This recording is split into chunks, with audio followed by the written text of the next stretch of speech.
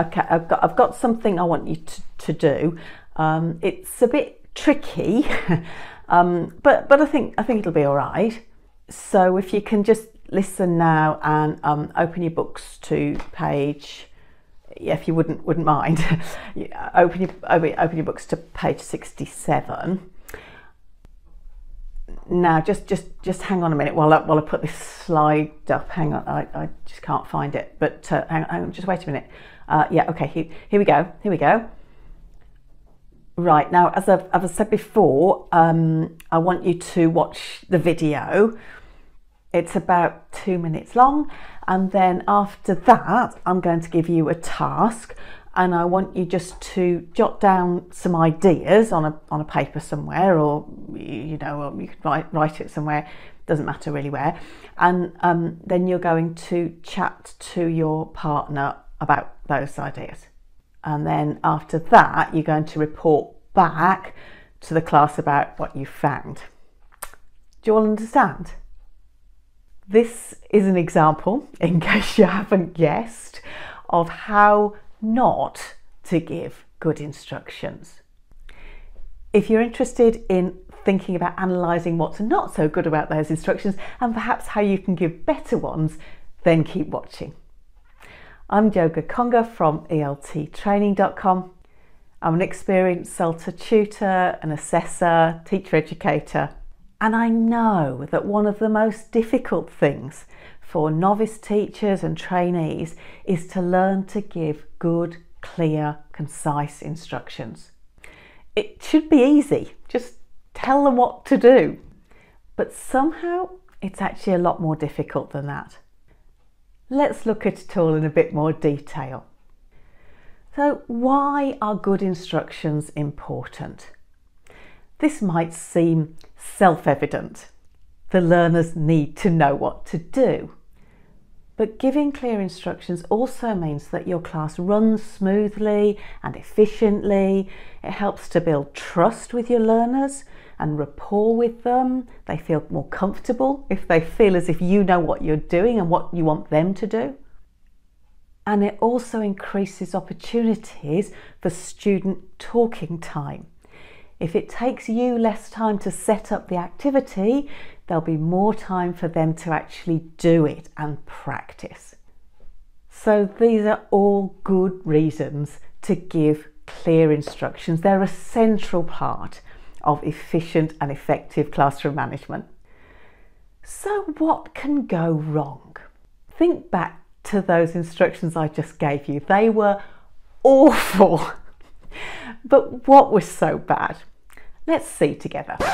Okay, I've got something I want you to do. I'm not sure whether this gets their attention, but I can certainly think of better ways to do so. Your learners need to be listening to you when you give instructions. So make eye contact. Don't shilly-shally about. Be decisive about it. It's a bit tricky, but I think it'll be all right. Don't tell them it's going to be difficult. This won't inspire confidence. Listen, you're the teacher. You choose what you take into the classroom. If you think it's going to be too difficult for them, then take in something that's more appropriate or adapt what you've got there so that it's easier for them. That's your job. So if you can just listen now and open your books to page, if you wouldn't mind, open your books to page 67. It's really humanly normal to want to be polite to people, especially if those people are people you don't know very well. But politeness tends to lead to more talk. Think about this. Page 67. Open page 67 in your books. Could you open page 67 in your books, please? If it's not too much trouble, could I ask you to open page 67 in your books, please? See what I mean? The more polite you are, the more language there will be. It's okay to be direct. You can show politeness in your intonation, perhaps say please. That's enough. Page 67, please. Of course, it becomes second nature eventually, but when you first start teaching, you need to think about whether all the language that you're using is really necessary. This is especially true at lower levels. Remember that anything you say is in a foreign language and they've got to process it. You don't want to overwhelm them or confuse them. Now, just hang on a minute while I put this slide up. Hang on, I just can't find it. But hang on, just wait a minute. Yeah, okay, here we go. Here we go. Here's another example of using too much language. This is called commentating, when the teacher tells the learners what she's doing or what she's thinking.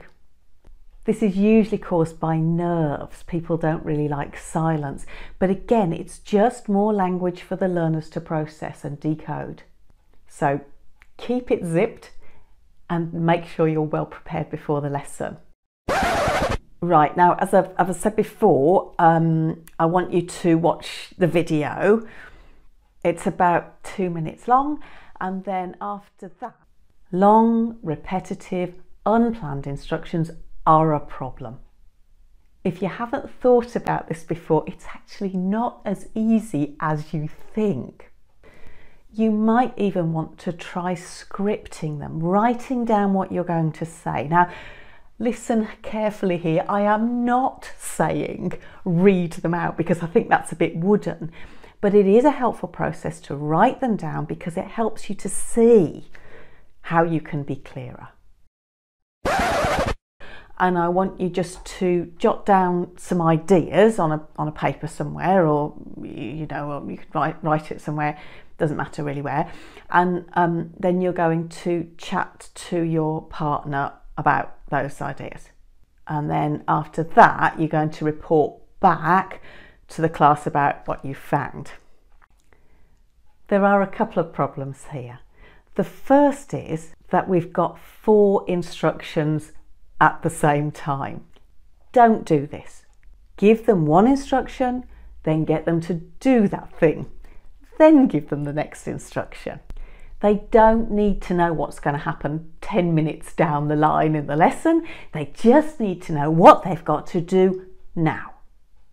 The second issue with this part is the language. Jot down some ideas, chat with your neighbour, report back. Do they understand all of these expressions?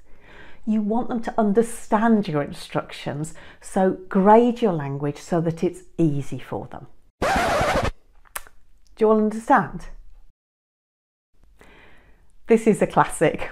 Of course it's good to make sure that your learners understand, but this question isn't very reliable. Will they be brave enough to actually say, no, I'm the stupid one, I don't understand? Or maybe they think they do understand, but they don't. There are a couple of better ways to do this. You can ask what are called instruction checking questions, or ICQs. These are questions with short, easy answers that can only be answered if they do understand. How many questions do you have to answer? Are you working with a partner or not? The problem with these is that they can end up sounding rather patronising. So for my money, the best thing to do is a demonstration. Do the first 1 or 2 questions with them, or go through the interaction that you want them to do with one of the stronger learners. So, to summarise, what do you need to think about when you're giving instructions? Plan. The first thing is to plan your instructions, especially if you're a novice teacher. Prepare them, perhaps even script them. Not all the time, but sometimes to help you to practice, to get them clear and succinct. Get their attention. The next thing is to get their attention and make sure they're listening to you when you give your instructions. This doesn't have to be major. Right, okay, something like that. But get their attention. This is even more important possibly online because you can't see so easily if they're listening to you. You could get them to write hi in the chat or put a smiley face in the chat or something to make sure, or put their hands up, maybe raise their hands virtually. Make sure that they're all listening to you before you start. This might seem obvious, but if you're in a physical classroom, speak to the whole class. If you're standing here, for example, and talking to this table, then your back will be turned to quite a few of your learners. So think about where it's the best place to stand. It may be here, possibly even here, but make sure they can all see you. If you're online, use the gallery view so that you can see all of them and check if they look confused. Next, your instructions need to be clear. Speak clearly, project your voice, make sure they can hear you if you're online. Grade your language, use short sentences, simple language. This is particularly true at lower levels, but it's also good practice at higher levels, I think. Visual clues can really help. Use gestures, facial expressions. Show them where the exercise is on the worksheet. You might find that writing some instructions up on a PowerPoint slide is helpful, as I say, especially if you're online because you can't be quite so sure that they've understood. Being clear is important, but so is being succinct.